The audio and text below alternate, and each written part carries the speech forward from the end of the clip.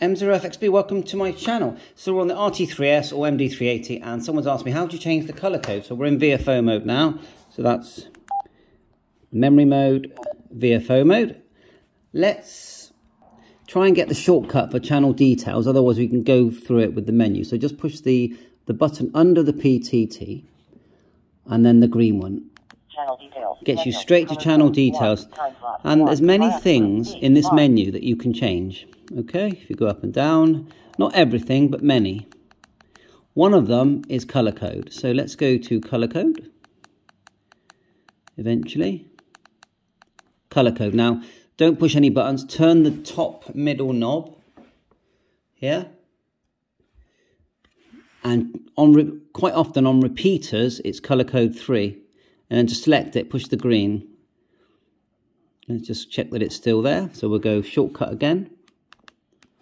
And it is on 3, but I use it on 1 most of the time. There you go. It's a shame that it comes out the menu every time, but let's go channel details again. You can change time slot. Again, turn the middle knob. No, yes it is 1 and 2. That's it. Time slot is like cutting the channel in half. You get double the usage. Quite often I use time slot 2. What else? DMR ID, you don't need to change that.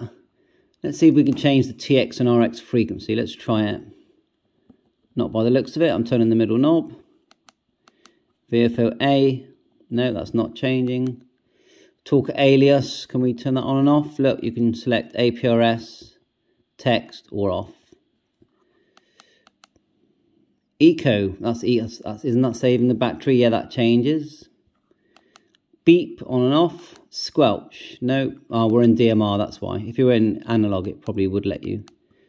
All skip. Yeah, it lets us do that as well. Zone skip. Yeah, it lets us do that. Receive only, yeah, we can do that. Timeout, we can add timeout if you want.